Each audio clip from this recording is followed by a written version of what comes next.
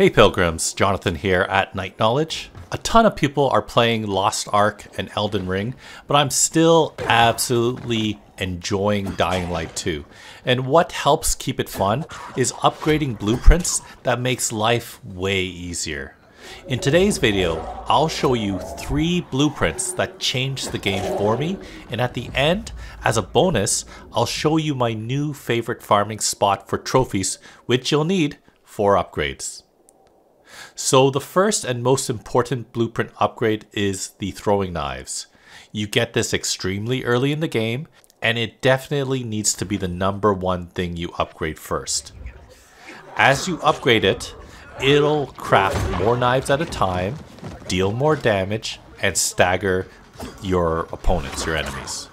One of the best things about throwing knives is that it's cheap to craft. Although the tooltip, when fully upgraded, will say that it only does 50 damage, when you actually craft these fully upgraded throwing knives, they'll deal 150 damage, which is essentially enough to kill standard infecteds and virals in one shot.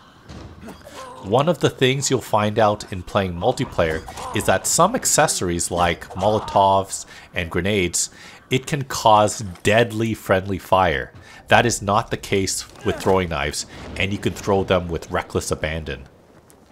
Don't forget that throwing knives can take advantage of the serial shot ability in the lower right of the combat tree, which allows you to target up to 3 enemies at once, and this is a great backup weapon to your bow or crossbow when infected gets too close. The second blueprint I'd recommend upgrading are lockpicks. This is for convenience, as right from the start you can lockpick any chest you encounter, whether it's easy, hard, or the very rare, very hard. But it can take a long time to lockpick them. Certain places like the THV buildings or military convos are too dangerous to spend time to actually lockpick. A fully upgraded lockpick blueprint will allow you to force open any chest up to hard difficulty. All you have to do is look at the chest, press and hold R, and it will auto lockpick it for you in about 3 seconds. One thing of note is that it will consume 3 to 5 lockpicks depending on the difficulty of the chest. But honestly, lockpicks are so cheap to make, and I never spend time manually lockpicking anymore, and it saves me so much time. The third and final blueprint that I'd recommend upgrading fully is the Muscle Booster, which should not be confused with the Rage Booster. When fully upgraded, the Muscle Booster will craft 3 of these consumables, which gives you a 50% increased melee damage for 3 minutes. While the Rage Booster does 100% increased melee damage, I don't like it because it slows down time and blurs the screen. The Muscle Booster doesn't affect your vision or the speed of the game. The most difficult thing for this blueprint is obtaining the Poppy resource. Few vendors sell it, but if you look at the church district in the eastern part of the map downtown, you'll find Baba, which can sell them. There is also a greenhouse that you'll visit in Old Villador from a side quest that also has a few poppies. And you can find them also finally on the rooftop groves. So those are the 3 consumables and accessories that I'd recommend upgrading fully in Dying Light as soon as possible to give you a better / easier gameplay experience. Now onto my favorite farming spot so you can earn trophies to upgrade these blueprints. At the beginning of the game, you can farm in front of the main doors of the bazaar at night. But if you made it to the downtown core, you can go to the Peacekeeper floating fortress, and it's even better as there are 2 main places that infecteds will spawn from, and it's a very bright area even in the dead of night. So you'll want to do this at night, and you'll want to find a howler. Before you do this, you might want to clear the area of the basic infecteds, as they tend to grapple you at the worst time. Don't be scared. Just get close to the howler and you'll see the recognition meter fill up quickly, then turn red, and then they'll howl, and then the chase will start, which causes the fast virals to spawn. These special infecteds will almost always drop an uncommon or better trophy. The key to this method is to not kill the howler.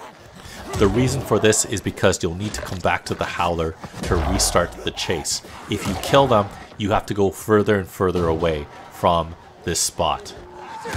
Once the chase starts, you'll want to move in between these two grates, and as you can see, about 3 to 4 virals, the fast ones, will pop up, but no more. The game can tell how many virals there are, and it won't just keep spawning them, so you can't just like wait for them all. Once again, their bark is worse than their bite, literally. Just always strafe and move backwards, and you'll be able to time your swings and kill these virals easily. If you're unlucky, your howler will be far away, and you'll need to run back to it to keep the chase meter filling up. Just make sure that you're close to the UV lights of the PK base, because once the chase becomes level 3, volatiles will start spawning. Although you can spend your time killing them, one small mistake can lead them to one-shotting you, no matter your level. It's better to run to the UV lights, which they cannot chase you through, and it'll reset the chase, causing all virals and all volatiles to run away. At this point, you can use your survivor sense to find the oldest virals you killed, and hopefully its body has despawned and left a loot bag on the ground. You may have noticed that looting bodies is much slower than these loot bags, so if there are too many bodies still around, just go to the howler to restart the chase, and by time you have to reset it, those bodies will have turned for sure into loot bags. Over the course of an entire night doing this, you can easily earn 100 uncommon trophies with the added bonus of a ton of night bonus to combat. And 100 uncommon trophies means that you can almost fully upgrade any blueprint from level 1 all the way to level 7 or 8, I believe. The level 8 is going to require 100 uncommon trophies, so you'll need at least 2 nights to fully upgrade any specific blueprint, but that is not too bad at all. So that is my video on my favorite 3 blueprints to upgrade for Dying Light 2. I hope it helped you out. Check out the rest of my channel for other videos on Dying Light 2, video games, board games, and other fun things. Thanks for watching, and I'll see you next time.